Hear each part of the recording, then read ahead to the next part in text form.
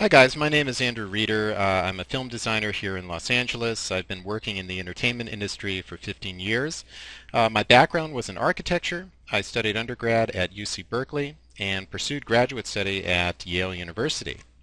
Now, film design has become a real passion for me. I'm constantly confronted with creative challenges from project to project that truly push the limit of what I can do day to day with the digital as well as traditional tools I have learned to use over the years. Now, I've been asked today to share with you some work I did on the film Terminator Genisys. So the department I work in, the art department, is a pretty wild place. We have a variety of artists, different designers who come from many different backgrounds. We have people with backgrounds in automotive design, in product design, in creature design, as we look at some work here from my colleagues on the film. Now, what makes film design so interesting to me is learning and sharing techniques with these other artists and designers. The process of design on a film like Terminator is complex and extremely visual. Scariest of all, what we're designing and attempting to build in a very short amount of time hasn't been done before. Now, in case you didn't see the film or don't know much about the Terminator franchise, there are several themes that show up in all the movies. The first are the cyborg assassins known as Terminators. The second would be the coming of Skynet, an artificial intelligence system that sparks the nuclear holocaust to wipe out humanity, the human resistance effort against Skynet, and the concept of time travel, where the resistance sends one of its own to protect, and Skynet sends its own to terminate. Now, the next point I'd like to make here is a note here on film organization itself. Now, film organization is very much top-down in its structure, as we see starting from a film studio at the top here, like Warner Brothers or Paramount, and moving down to the various departments that contribute to the making of the film. Now, as mentioned, my department is the art department. The art department is headed up by a production designer right here, and as well as art directors who manage the day-to-day work in the office, and a concept designer like myself, right here, who are tasked with visually developing specific design challenges. Now, the design challenge that I was tasked with was providing a design solution for the Cyberdyne R&D Labs. Cyberdyne is, of course, a fictitious tech company that develops the artificial intelligence known as Skynet. The labs, according to our script, were said to be deep underground below the Cyberdyne campus, shown here in this image, and served as an environment for the time displacement device, or TDD, which allows time travel in the film. Now, we see the lab in two different states. One, the 2029 version, where Skynet has built its own version of the TDD, and the 2017 version, which is very much a human construct. Now, the challenge of an artificial intelligence building its own architecture preoccupied me and the design team. And in thinking about how a computer would build, I reasoned that a computer would mimic nature, that geometry found in nature would serve as inspiration. Secondly, I felt that since Skynet itself would have been written in the language of mathematics, it would utilize the language of mathematics in its design. So a parametric architecture seemed appropriate as a starting point. Also key to our design intent was the appearance of function, that the design appear functional. Here in an early concept sketch, I began playing with volumes generated from simple Rhino commands and utilizing the Paneling Tools plugin for its speed and ease of use. A simple depth pass here in Modo began to create the kind of haunting and terrifying look that we found intriguing about the space. Here's some views of our final Rhino model, the coffers, which were all planar, yet all different from one another as they populated the torus shape, are shown here. A closer look.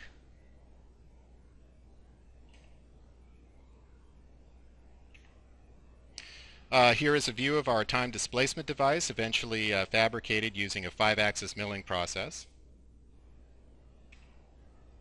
And then we get into some concept paintings showing our 2017 version, the human construct. Here, a lighting scenario featuring a colleague of mine, Steve Jung, painting over my Rhino geometry in Photoshop. Another view showing how we would feature the resistance force roping into our 2029 version after defeating Skynet. Here are Maya files showing some space planning studies intended to solve the action called out in the script. And some of my concept paintings here intended as lighting and material studies, as well as presentations to the director, Alan Taylor, and the studio, in this case Paramount Pictures, to get the design approved by both the director and the studio, so that we could move into production with the design. And some final shots, some final concept artwork showing the liquid polyalloy pools with our control room in the distance. Toward the end of the talk, we'll have a live action shot from that control room looking out into the space. So what I wanted to get into now was our fabrication effort. I wanted to share how we set about realizing the design. We were confronted with an enormous challenge of each coffer being different than the next, and so many of them here to fabricate. But luckily we had the Rhino model, which had not only allowed us to arrive at an aesthetic that was appropriate for the storytelling, it also had held the design to a construction tolerance which would work for fabrication. So here in this image, we see an example of the coffer construction. The front face was achieved with a CNC water jet cutting process. Next we see a shop drawing here for the CNC cutting. And then each coffer was then fitted into a support frame designed to accept the static load of the design. Here another view of that frame, which we arrived at by reverse engineering the Rhino model. And another view showing the individual pieces fitting together, and a final shot here showing the coffers with our TGI decking fitting into place. So the important thing to note here is how the model and paneling tools helped us on so many levels by providing so much accuracy to something that was complicated and varied. We would have had a very difficult time without a 3D file and without the ability to extract much needed information from the model. So I'd like to move now into some views of the set under construction. Here we see an overall of our physical build. From this image you can see the extent of our fabrication effort, employing the techniques I described before.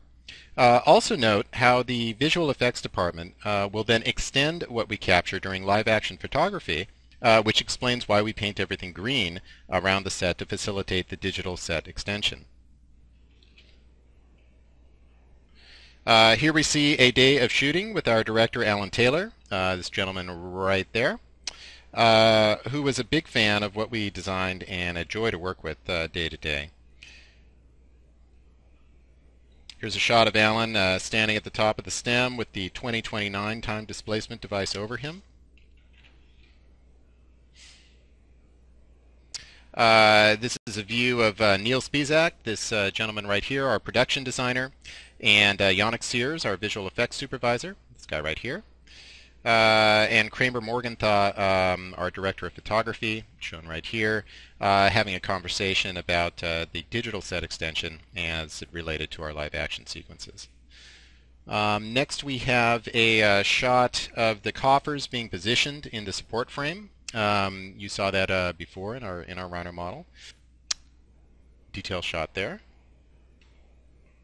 This is a view from the top of the stem looking down.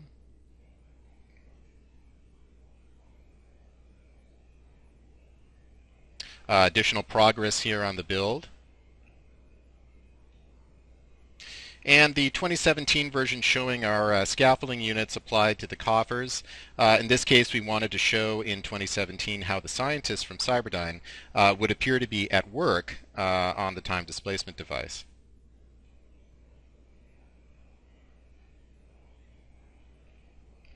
Here's a detailed shot of the coffers.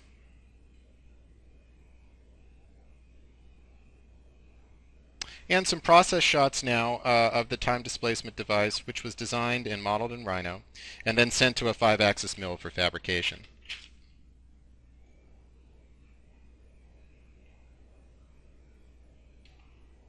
And some final views of the time displacement device.